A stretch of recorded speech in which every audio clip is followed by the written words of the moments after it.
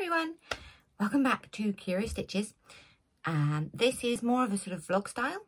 I had this amazing idea this morning while I was editing yesterday's episode, which you'll find linked at the end of this little video. So on the podcast yesterday, I was talking about wanting to share with you guys what I'm knitting on my designs while I'm knitting them, but not wanting to sort of give away any secret sauce, so to speak.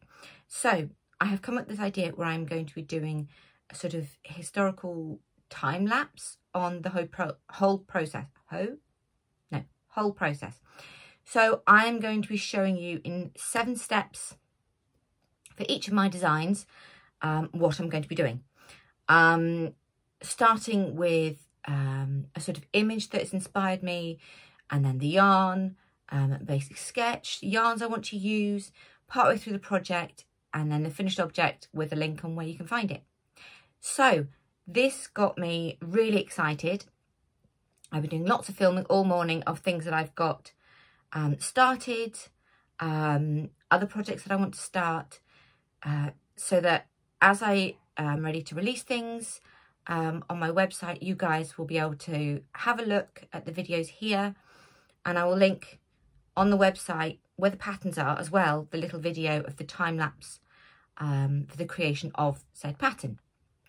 So I thought this was brilliant because I've never seen anyone else do it, and I'm kind of earmarking it as a Curio Stitches idea, so my idea.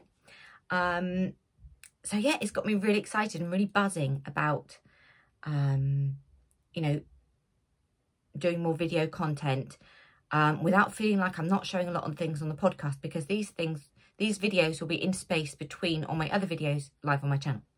So exciting, yes. I can't wait for you guys to follow along with those journeys with me, and yeah, it's going to be lots of fun. So I'll see you all soon.